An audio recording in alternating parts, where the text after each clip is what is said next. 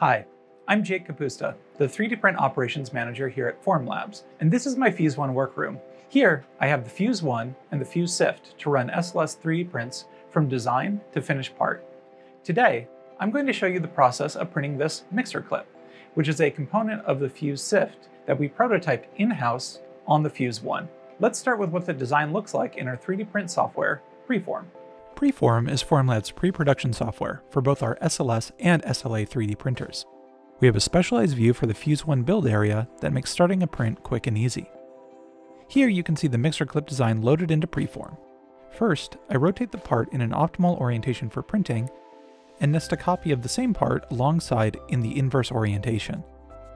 Next, I use the Array tool to duplicate these parts in a grid, and then duplicate that grid vertically along the Z-axis. This allows me to densely pack the build volume and print as many parts as possible in one job. In this case, I can print 102 mixer clips at once, which you can see in the model list here.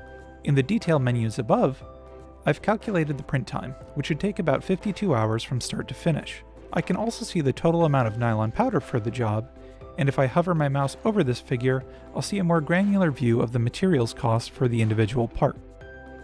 From here, I'll use my print menu to select the printer by name and send the print job to the Fuse 1 via my local network connection. Once I've loaded the print onto the Fuse 1, I select the job via the touch interface and start the print.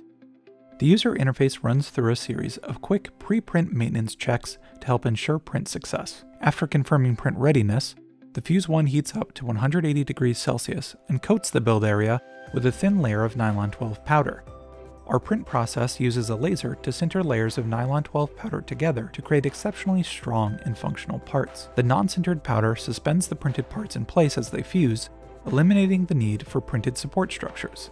After the print job is completed, the Fuse 1 will let you know when the build chamber is cool enough to handle and remove. Industry-leading cooldown times allow for non-stop printer uptime, as you can swap in an additional build chamber shortly after removing the chamber containing the previous print. In this case, the Fuse 1 allows us to print on a production schedule to complete this job 3 times a week, yielding 300 consumer-ready nylon parts in a single printer. I'll remove the build chamber and transfer it to the Fuse Sift.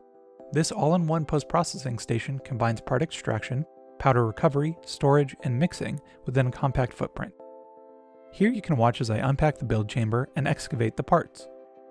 The entire print rises up out of the build chamber into the Fuse Sift work area, where I can then use the included cleaning tools to remove excess powder.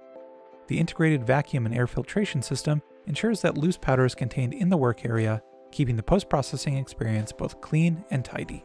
Once we've excavated our parts, the excess nylon powder drains through the Sift filter to catch any environmental contaminants that may have been introduced during the unpacking process. The sifted powder then enters a storage hopper alongside a separate hopper of fresh nylon 12 powder.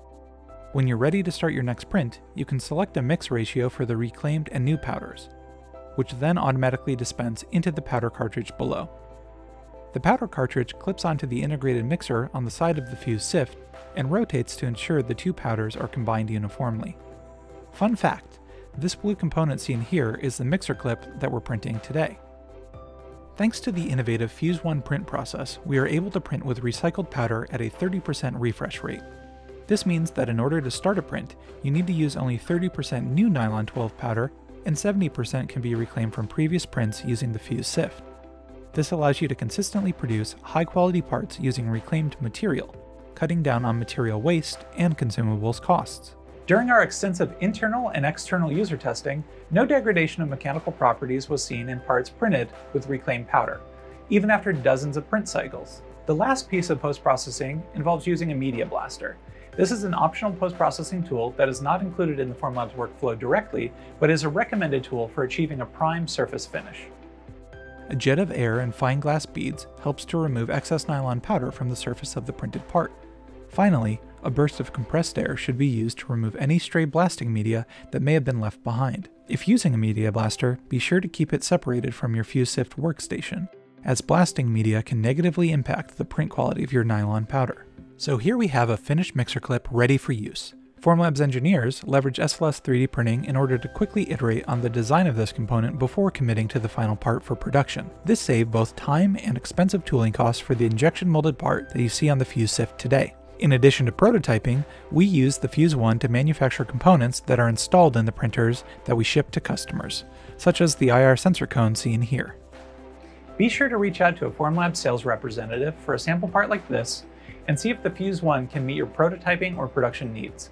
We hope that you're just as excited as we are about the future of SLS printing, powered by the Fuse One and Fuse Sift.